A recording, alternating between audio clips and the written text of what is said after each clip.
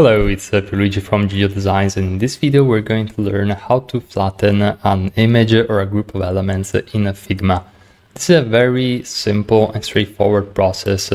So in this case we're going to flatten this frame, which as you can see contains all sorts of different groups and elements. And the way that we're gonna do it is we're simply going to select the frame and we're going to right click on it.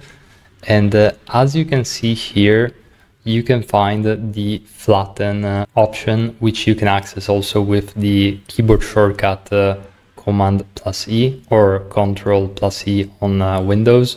And once you click on it, you're going to see that the element now is flattened.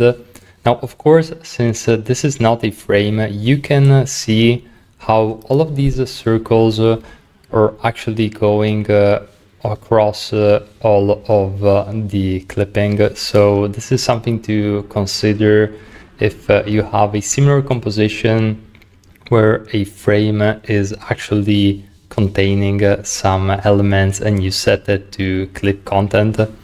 But other than that, you can see that now all of this has become a vector. So it's still in vector graphics. So this is actually the difference between flattening an element and creating a rasterized version of the element, which you can do by going under objects and then select the rasterize selection. So this is something to keep in mind. If we rasterize the selection, this is simply going to be a still image. And as I'm going to zoom in, you're going to see all of the pixels, but with the flattening, you don't have these issues. So it's all vector graphics, which is scalable. So this is pretty much it for this video. Hope it was helpful.